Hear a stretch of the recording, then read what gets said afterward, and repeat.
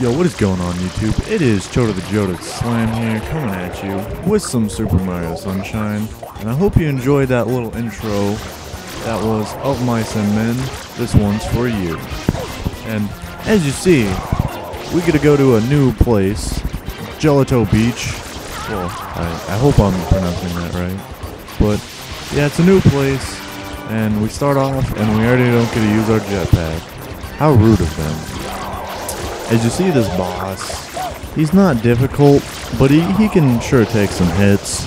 So, if you're playing Super Mario Sunshine at your house, make sure to come prepared with some water.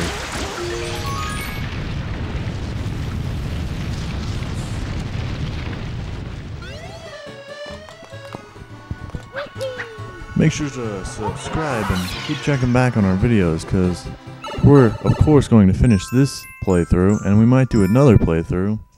But while we're doing this playthrough, we're going to put out some Minecraft videos, so if you're a big Minecraft fan, make sure to check those out and nerdgasm with us.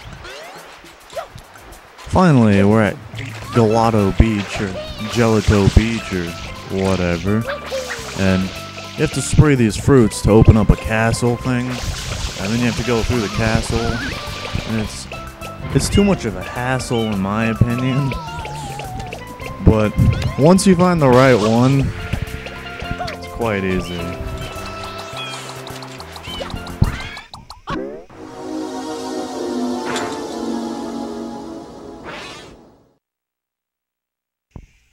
So now that we finally got through the castle and is on the maze, now is the tough part, because if you fall off these sand things, you're dead, and the sand just evaporates out of nowhere, and coincidentally comes back later after you step off of it, but don't ask me how that works.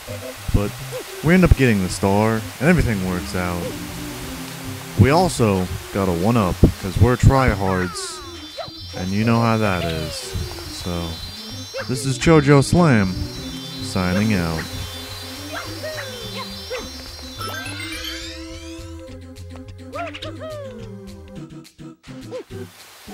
Woohoo!